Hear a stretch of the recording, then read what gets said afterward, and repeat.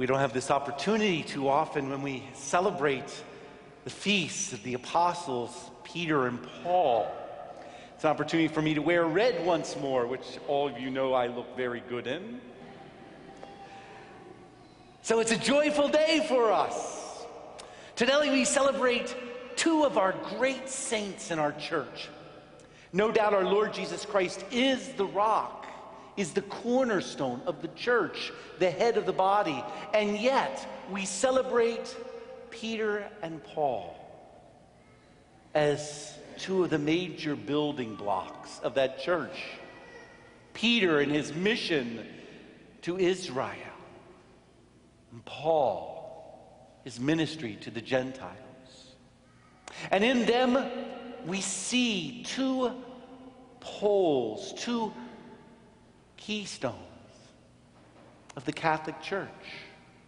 In Peter we see unity, and in Paul the mission, diversity. Of course, these are not mutually exclusive. Of course, they were very ordinary men, sinful men. We know that Peter would deny our Lord 3 times. Paul would persecute Christ when he persecuted Christ's body, the church.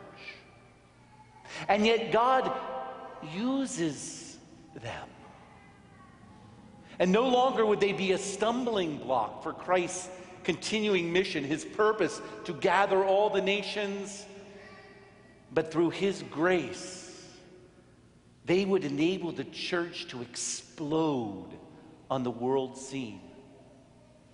And so let's look at Peter for a moment, son of Jonah, Simon.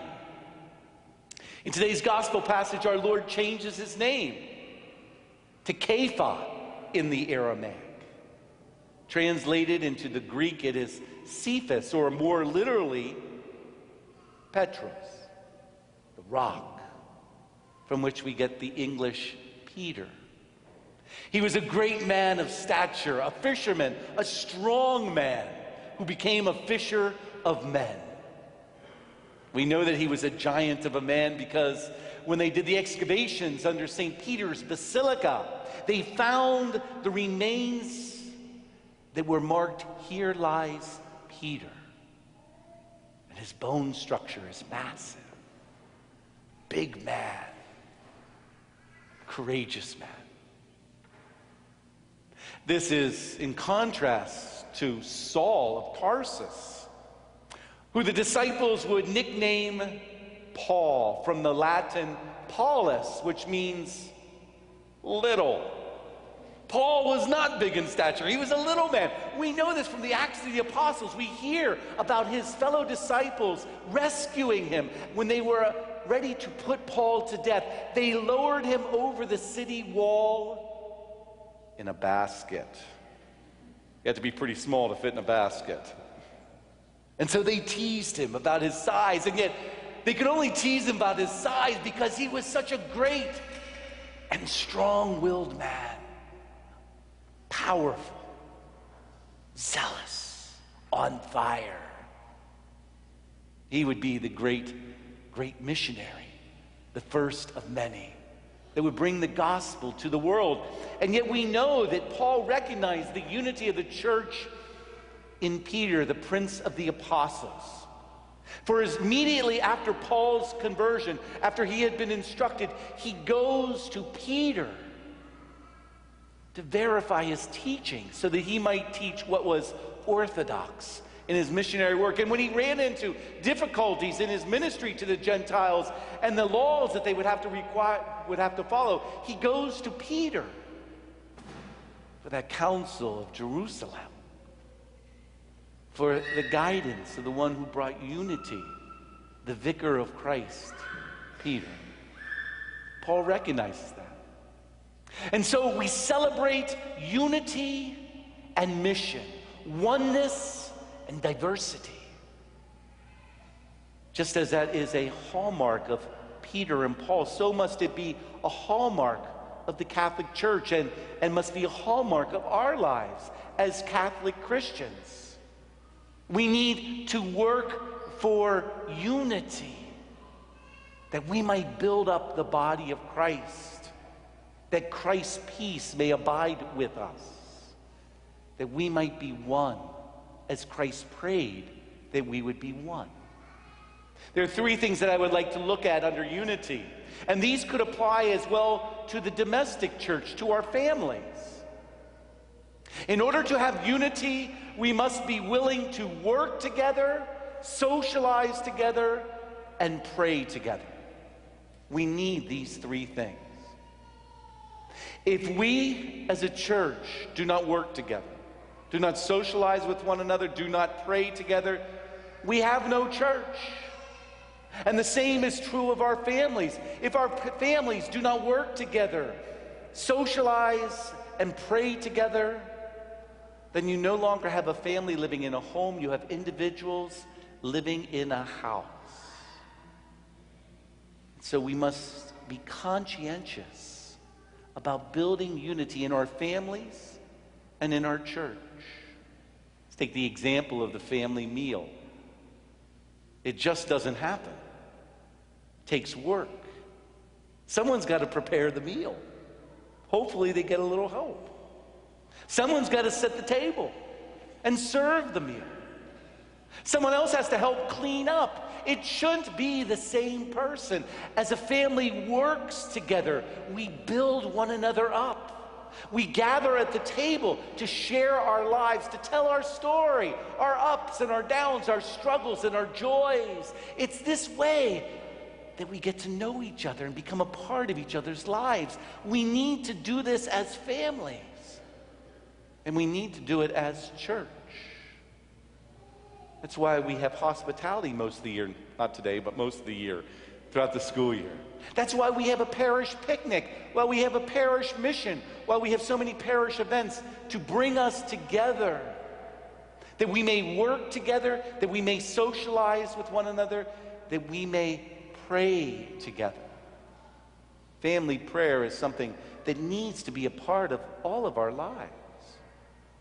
Sometimes it's easier to pray together at church than it is at home. It becomes so intimate, so close. And yet that's exactly what prayer should be. It is all about a personal relationship with God and with one another. And so if your family is not praying together, begin with a simple prayer at mealtime. Bless us, O Lord, in these thy gifts which we are about to receive from thy bounty through Christ our Lord. Amen. A simple prayer followed by maybe some petitions. God bless the cook. Good petition. God bless our family. Help me with my test today. Help us on our vacation. Bring us joy. Help us to forgive one another. Little petitions. Hopefully every time our committee of our parish meets together, anytime we gather together, that we socialize some, that we build one another up, that we share our lives, and we pray together before we do any work. And so on this solemnity of the Apostle Peter, we celebrate our unity, our Catholicity, that we are an apostolic church, that we are one church, by working for unity within our parish and within our families. But we cannot forget that we are also called to the mission of Christ, which is symbolized by St. Paul, the great evangelist to the Gentiles, the one who took the gospel into the world. We as a parish must do that, no doubt. We need to take care of our needs here. The very existence of this church gives testimony to our faith in Jesus Christ to the community around us. But our mission must also go beyond these doors. Our education ministry, those who serve at Resurrection Catholic School or Lancaster Catholic High School and our religious ed program, all help the mission of Christ of spreading the gospel. Those who participate in and work for our adult education are all part of the mission of Christ to spread the good news. Our community meal on Friday nights is a way of bringing the good news, of continuing the mission of Christ, of feeding those who are hungry. So many of our ministries do precisely this, bring the gospel to the community, but we can't do it all. But we need to put our money where our mouth is, and we do.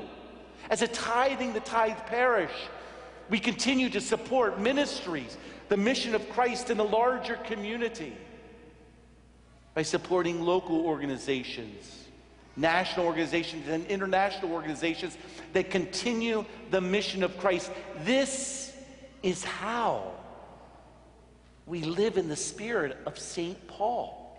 That we recognize that it's never about ourselves, but ultimately it's about the mission of Christ in the world around us.